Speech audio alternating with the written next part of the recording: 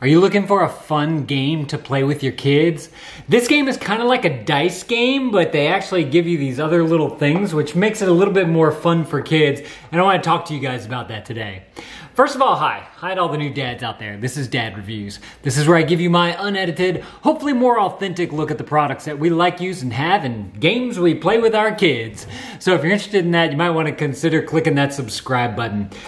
So our kids got this. I don't remember when they got this, where they got this, or who got it for them, but this is a fun game that we've just always had around, and it's super easy to play, but also it's really easy to take with you on like a road trip or out camping, or just you could literally take it in your pocket. So I want to talk to you guys about this game today called, I'm trying to find the logo for it, the original game of Pass the Pigs. I don't know if y'all can see that right there. There we go. But it comes with these two little pigs. This is literally all you need to play the game. And like I said, it's kind of like a dice game. So you take the pigs and you roll them.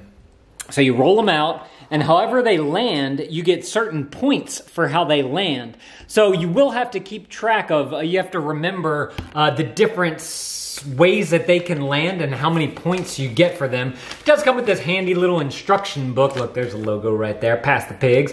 It does come with a little handy instruction of all the different ways that they can land and how many points you get for how they land, but honestly, it's fairly simple to remember. The other thing is that you want to keep track of the score as well. Basically, the first person to 100 points wins. That's just what they say in the rules. You can make it higher or lower if you want to, but it does come with a little pad of paper here, and you can write, you know, your initials on the top or your names, and then you keep tabs on what everybody's got here. So, the way this works is there's a few different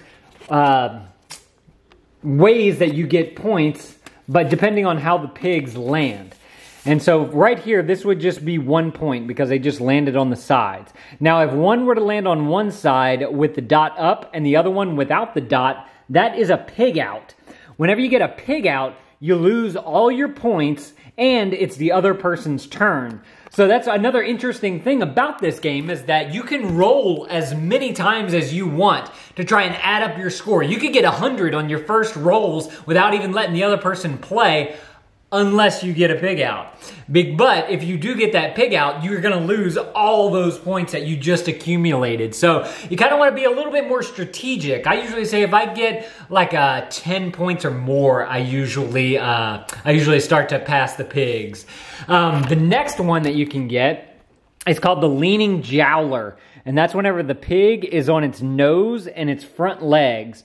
If you get one of them in a leaning jowler, that's 15 points. But if you happen to get a double leaning jowler, that is worth 60 points right there. So that's a top-notch prize right there. You want to get that.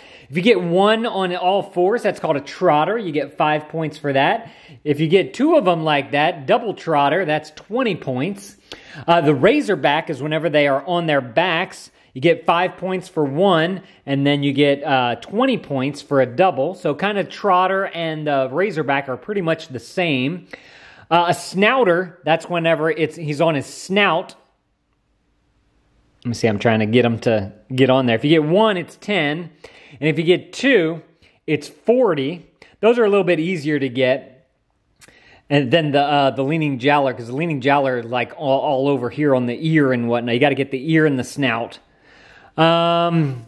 Double razorback, we already did that one. Then we have the double snouter, which we just did. Pig out, I already mentioned that. It's whenever you have one dot on one and not a dot on the other. A cider is whenever you have either 2 dots showing or no dots showing. You just get 1 point for both. You don't get 2 points. An oinker, whenever you lose all your points, is if any of the two pigs are touching after you're done rolling.